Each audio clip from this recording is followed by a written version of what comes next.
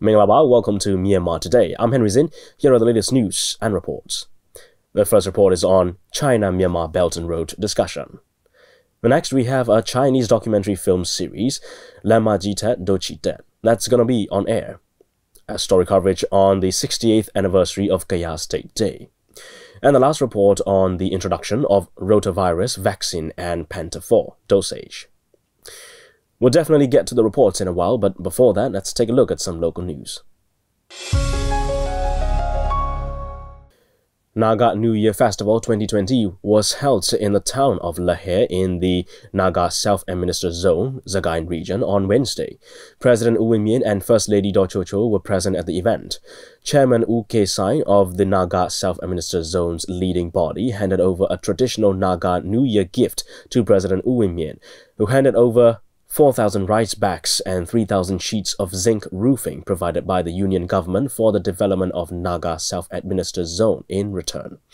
It was followed by Union ministers, the regional chief minister, Northwest Command commander, and officials handing over cash assistance and other items for development of Naga Self-Administered Zone to Lutto representatives, Naga Self-Administered Zone's leading body members, and other officials. President U Win Myint held a meeting with the Union Ministers, Sagaing Region Cabinet, Lutto representatives, Naga Self-Administered Zone's leading body, department officials and local elders, and discussed the need for cooperation in developing the Naga Self-Administered Zone. Chairperson of the Committee for Development of Rural Areas and National Races, State Councillor Aung San Suu Kyi attended the 68th Kayah State Day ceremony in Loi Kaw on Wednesday and unveiled the archway of the Kayah State Day ceremony before the 68th anniversary Kayah State Day. Leaders from 9 ethnic tribes of Kayah chaired the ceremony. At the luncheon with leaders of ethnic tribes of Kayah, religious leaders and town elders, State Councillor Aung San Suu Kyi met with U Ban Ya of the Kayani Human Rights, Kuthure of the Farmers Union, Kun Thomas of the Youth Union, Karsil Para, a local farmer, Matt Helen of the Kayen Women Asia 1, and Kuri Ray of the Kayah Lipu Youth Society. At the meeting, Kuthure requested the state councillor to help settle land confiscation issue and farmers who were sent to prison and are facing for land issues. Kuthure to make arrangements for another negotiation with officials concerned to settle the Bojok bronze statue issue, and Kun Thomas to build a youth centre for youth in Kayah State, to establish funds and to review the youth affairs policy. State Councillor urged the local authorities to check the cases in detail in efforts to settle the cases and make arrangements to prevent similar cases in the future. The following is an article titled "Writing a New Chapter in Our Millennia-Old Baopo Friendship" from Xi Jinping, President of the People's Republic of China, which was published on Thursday in local newspapers, The Global New Light of Myanmar, Myanmar Lin, and Jaemon. In the article, President Xi said he, quote, visited this beautiful land, referring to Myanmar, in 2009 and was deeply impressed by its serene landscape, diverse cultures, and hardworking people. With the upcoming visit, he said he, quote, look forward to renewing China's Baopo ties with Myanmar and discussing future cooperation. He continued with, quote, throughout the 70 years of diplomatic ties, China and Myanmar have together championed and put into practice the 5 principles of peaceful coexistence. He added, quote, in China and Myanmar, people have similar sayings to the effect that more exchanges will bring families and friends closer together. In this 70th anniversary year, China-Myanmar relations stand at a new starting point. The following is an article by an author, Wang Sansan, who is a current affairs commentator with the China Media Group on Baopo, Myanmar, and the meaning of friendship. The article states, quote, many of the Chinese people busily preparing for their Spring Festival holiday are opting to travel abroad, and Myanmar has been added to the list of popular destinations for the country's globetrotters. The visit to Myanmar by China's President Xi Jinping is on the horizon. This visit is expected to spark interest in more and more Chinese people to explore the beauty and potential of Myanmar during the upcoming Spring Festival holiday and beyond. That's all with the local news, and here's the first report on Myanmar Today. China-Myanmar Belt and Road discussion organized by China Media Group was held on Wednesday at Wyndham Grand Hotel in Yangon. The discussion mainly highlighted the efforts for the establishment of Belt and Road through Media Cooperation in Myanmar. David Tanner reports. China-Myanmar Belt and Road Media Talk has been attended by Mr. N. Xiaoyue, Director General of Asia and Africa Center of China Media Group, Professor Dr. Anton Tett, Myanmar Angshin, Chief Editor of D-Wave Journal, renowned writer Wu Heinle, Wu Elun, and China-Myanmar intellectuals who participated in the media talks on modern China-Myanmar relations. In the opening speech of Mr. N. Xiaoyue, he said,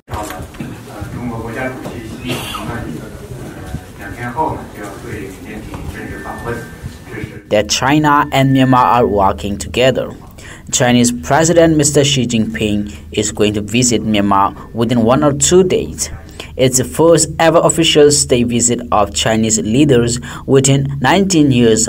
It's of great importance. The news of Chinese president who is going to pay a visit to Myanmar is being expressed on the Chinese media pages.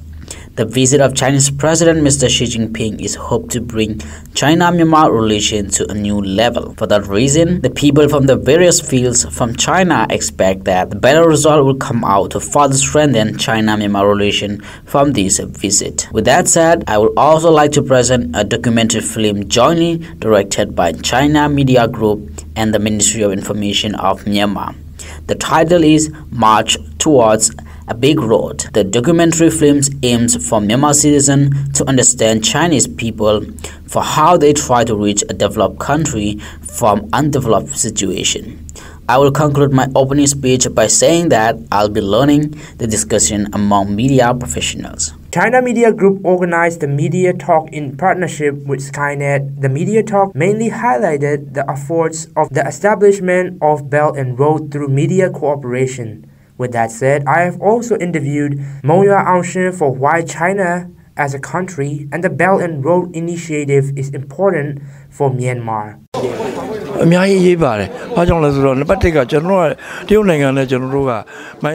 China and Belt and Road is, I must say, one of the most essential projects for Myanmar. As China to Myanmar is one of the nearest neighboring countries, we have always been associated and linked each other, whether it may be in the way of geopolitics or geoeconomics. That is why, in my opinion, on the further journey of China-Myanmar friendship and the Belt and Road project, my expectations are really high and it is optimistic. In the event, I have also interviewed the Business Development Officer for New Starlight Construction Company for his perspective as a business expert regarding the Belt and Road project. So as everyone might be aware, that Mandalay is located in the central region of Myanmar. All the major cities and nearby towns are coming to Mandalay for trade and also for business.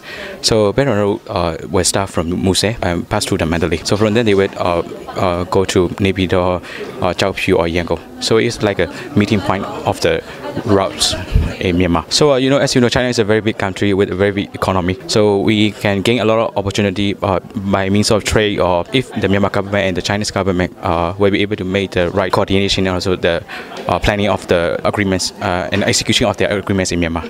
Professor Dr. Anton Tett also told MI Radio for his opinion on the plan of Chinese President Mr. Xi Jinping visiting Myanmar. We should note that this is the almost 20 years since the last president has visited Myanmar. Of course, he has, in his capacity as vice president, has been here a couple of years ago. But the fact that he had decided to come to Myanmar in 2020, this is the first overseas trip in this year for him, and also very close to the Chinese New Year. So we should take every opportunity to dialogue with him, to work with him, and to build stronger relationships between both the two leaders as well as the two countries. Professor Dr. Anton Tett also stated and explained the detail for why the Belt and Road Initiative is essential for Myanmar and how it might come to be a great profit for China and Myanmar if both of the countries work together thematically. The whole issue of Belt and Road Initiative taken by President Xi, I think essentially it's only one word. Word is connectivity. So connectivity either by road, by rail, by sea transport. So what we believe is connectivity, and I'll be making a presentation. Connectivity equals prosperity.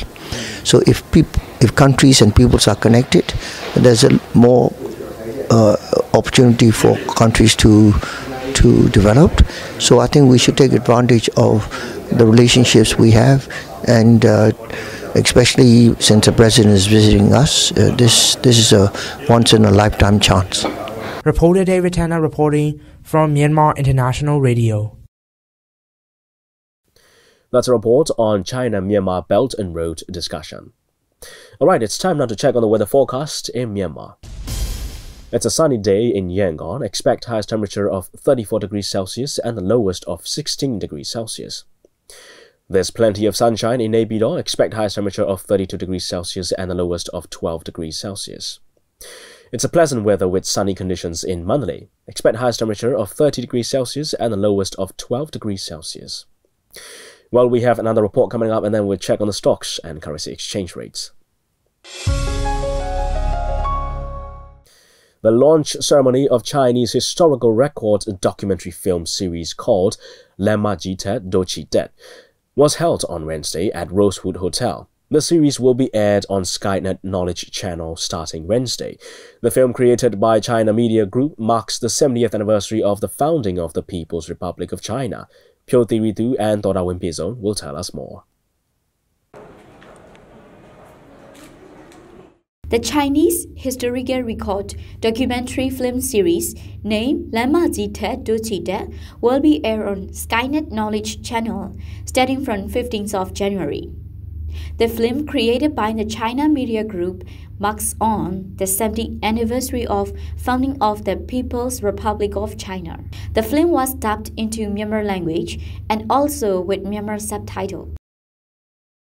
The launching ceremony of the series was attended by Dr. Pei, Union Minister for Information, the senior officials from Ministry of Information, and members of Myanmar Motion Picture Organization, the Director General for Asia and Africa Region, China Media Group, Mr. N. Xiaoyan, and the responsible persons, as well as U Zhongwen, President of Shwetanlin Media Group. Dr. Pei, Union Minister for Information, said that the Myanmar audience will get the ideas and strength by watching the film series. This is to celebrate the visit of Chinese President Mr. Xi Jinping to Myanmar, and it will support the mutual understanding of the two countries. We can learn the history of China, how it has strived to develop, and we can also think of more ideas how to help our country develop as well. So it will somehow motivate us to learn from already developed country.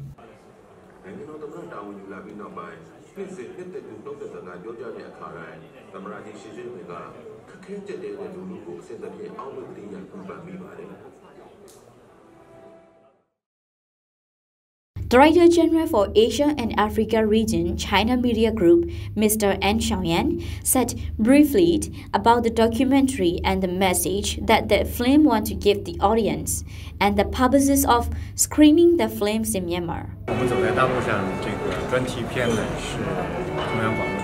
This documentary is produced by China Media Group as special for the 70th anniversary of bilateral relations. This documentary is about the difficulties and challenges China has faced and overcome, for example, poverty alleviation, during the specific time in the past, as well as at present.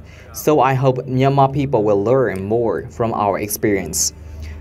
We are in collaboration with Shwetanlin Media to air in Myanmar for Myanmar people to understand more about Chinese people. He also said that the films showing the Chinese culture will serve like a bridge between Myanmar people and Chinese people. The film was studied about Chinese President Xi's philosophies on New Era Chinese characteristic socialisms, and it was portrayed how China struggled its long journey to become a developed country during 70 years and to give the Myanmar audience the strength because Myanmar and China have the same nature geographically.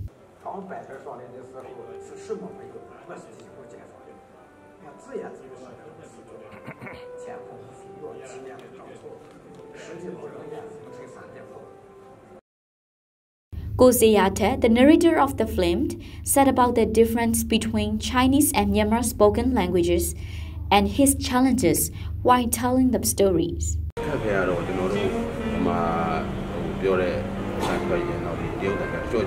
Some Myanmar and Chinese sentences do not have the same amount of words, which was challenging for us when we did the dubbing.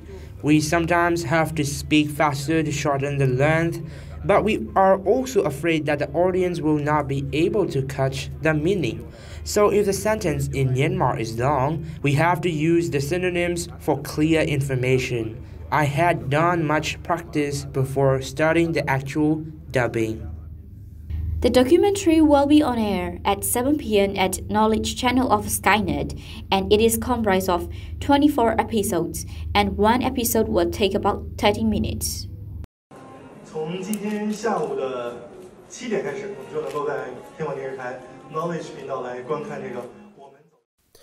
That's a report on a Chinese documentary film series, Lann Htet, Dosage.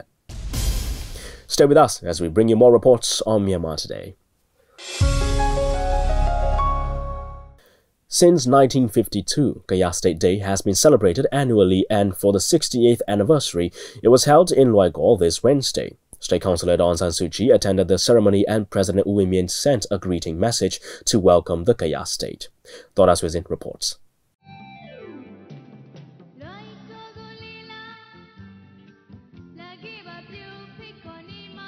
The ceremony marking the 68th anniversary of Kayah State Day was held at Gandarawati Grounds at Loigo on 15 January. State Councillor of the Republic of the Union of Myanmar Aung San Suu Kyi, Chief Minister of Kayah State Pang, Union level and state level officials, leaders of Kayah ethnic nationals and other Union citizens attended the ceremony. President of the Republic of the Union of Myanmar, Wu Min, sent the message of greetings to welcome the 68th anniversary of Kayah State Day, and Chief Minister Pang read it at the ceremony.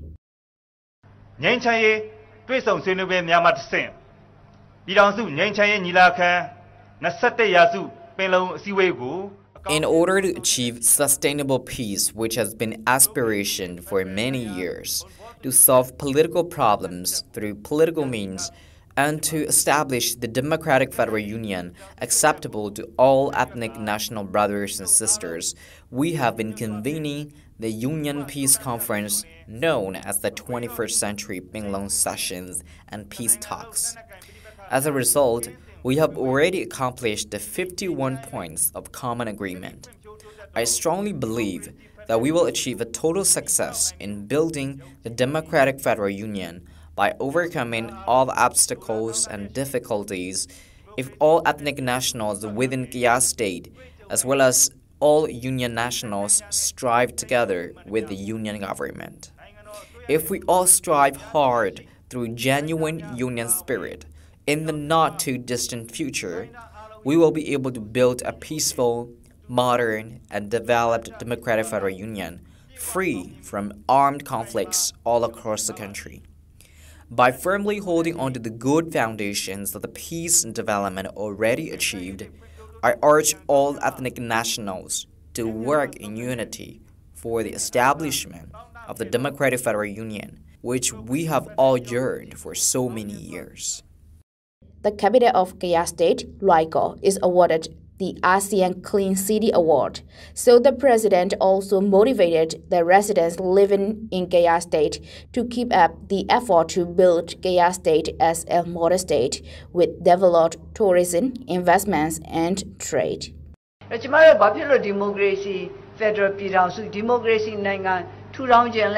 Why we want to establish democratic federal union is to fully protect the rights of the citizens. In democratic systems, everyone has their responsibility to protect the individual rights as well as the country's rights. I want all the union citizens to notice that there is not only authority but also responsibility. We want to establish a democratic country to protect the rights the citizens deserve, for the citizen to be responsible and to have the ability to take responsibility. Why it is important to be the federal union is that our country is composed of different national races, so for the sustainability, development and to achieve peace within the country, the unity of the ethnics is important. Then equality among the segments of the union is also vital. Union is the beautiful word defining the country established in unity. We have to keep forward step by step to change the differences as the strength to build a developed country in unity. She also focused on how important it is to achieve peace for enhancing the ability of young generation who are to be the leaders in future. Then she urged the nationals living within Kayah state to make the state as a part of sport in establishing the democratic federal union. The ceremony for the 68th anniversary of Kayah State Day was ended with the performance of Kayah ethnic nationals.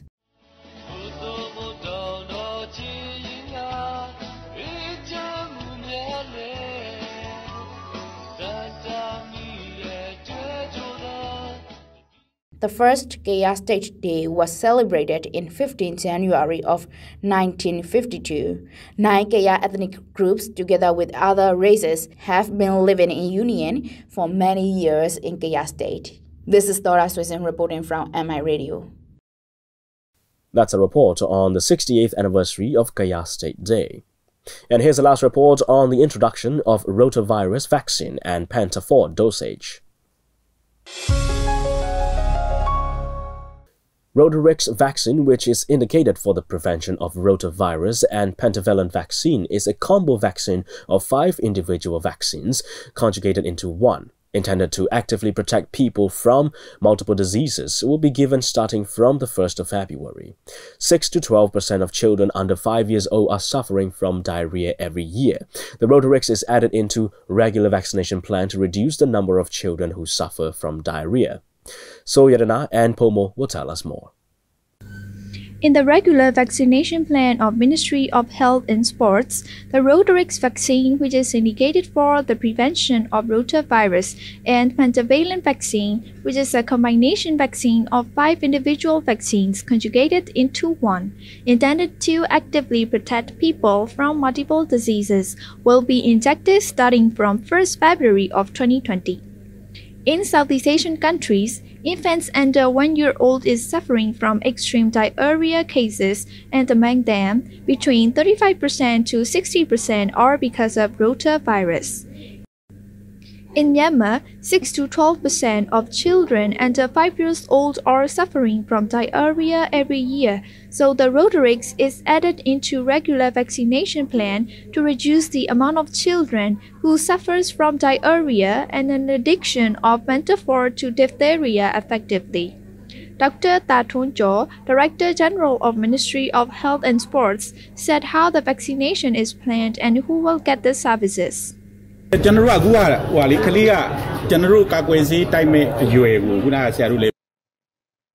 reduce the diarrhea, the rotavirus vaccine will be given to the 2-month-old infants for the first time, and then as for the second time when they become 4-month-old infants.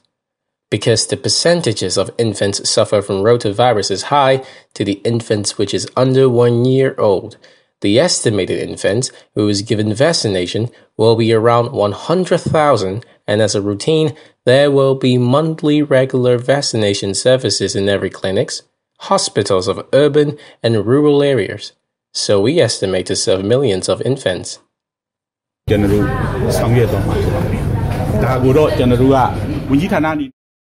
In the developed countries, the Rotavirus can prevent diarrhea from 80% to 90%, and in developing countries, it can prevent from 40% to 60%. Gavi, the Vaccine Alliance, gives support to the addiction of rotavirus into nation's regular vaccination plan, together with World Health Organization (WHO) and UNICEF.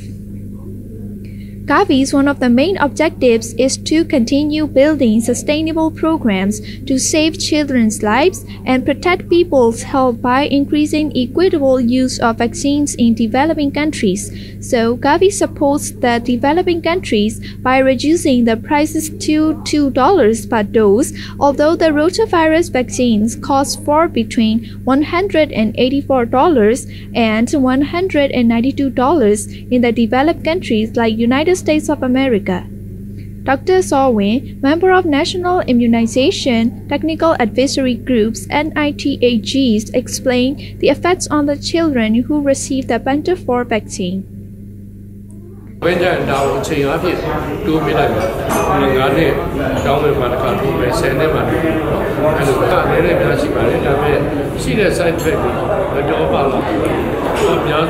There will be no negative effect on children who will receive Panther 4 vaccine, as they are qualifying products assumed by World Health Organization (WHO).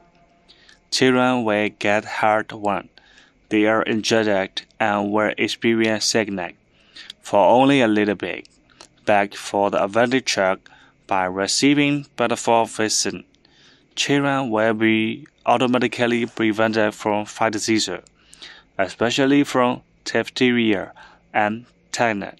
So this time is the 4th time, and on the upcoming 2023 and 2027, there will be the 5th and 6th doses for Panther 4. According to the nation's regular vaccination plan, only the children who are under 2-year-old will receive the services, and we are planning ahead to increase the required ages to 5-year-old to 10-year-old.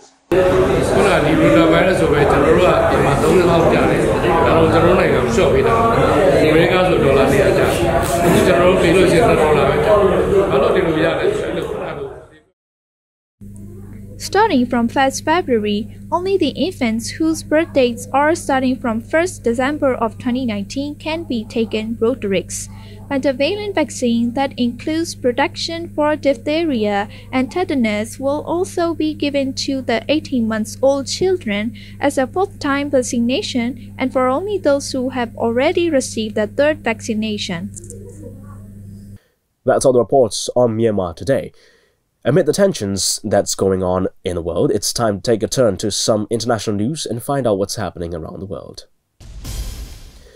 Chinese Vice Premier Liu He said on Wednesday that the Phase 1 economic trade deal between China and the United States is beneficial not only for both countries but also for the whole world. Addressing a ceremony for the formal signing of the landmark agreement in the East Room at the White House, Liu said China and the United States, the world's 2 largest economies and 2 major players in international affairs with great responsibilities, reached the Phase 1 deal, quote, with the big picture in mind and through, quote, acknowledging and properly managing their differences. He added that the deal is not in conflict with the legitimate rights and interests of any third party and is also in accordance with World Trade Organization rules. Liu says China will purchase $40 billion in US products annually if the market remains strong.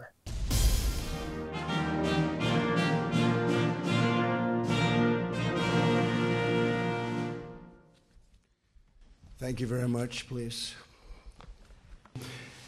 Today we take a momentous step, one that has never been taken before with China, toward a future of fair and reciprocal trade as we sign Phase 1 of the historic trade deal between the United States and China. 习近平主席指力搞好，没有一条理由把中美关系搞好，没有一条理由把中美关系搞坏。我们必须求同存异，找到一条合作共赢的道路。这对中国、对美国、对全世界都具有十分重要的意义。 In other news, U.S. House Speaker Nancy Pelosi signed the 2 articles of impeachment against President Donald Trump to send the Senate late Wednesday afternoon. The charges were carried in procession across the U.S. Capitol by lawmakers prosecuting the case. moving the impeachment out of Speaker Pelosi's Democratic-run House to the Republican-majority Senate, where the president's team is mounting a defense aiming for swift acquittal. It is only the third such trial in American history. Of Donald John Trump, President of the United States. The message will be received that at the hour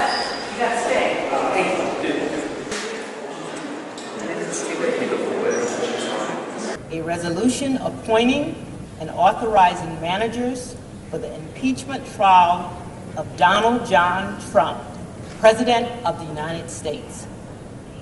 The message will be received that at the hour of 2 p.m. on Thursday, January 16, 2020, the Senate proceed to the consideration of the articles of impeachment, and that the presiding officer, through the Secretary of the Senate, notify the Chief Justice of the United States of the time and place fixed for consideration of the articles and request his attendance as presiding officer pursuant to Article 1, Section 3, Clause 6 of the U.S. Constitution. Well, that's a wrap, and thanks for joining me on Myanmar Today. I'm Henry Zin. Have a good day, everyone, and I'll see you again tomorrow. Goodbye now.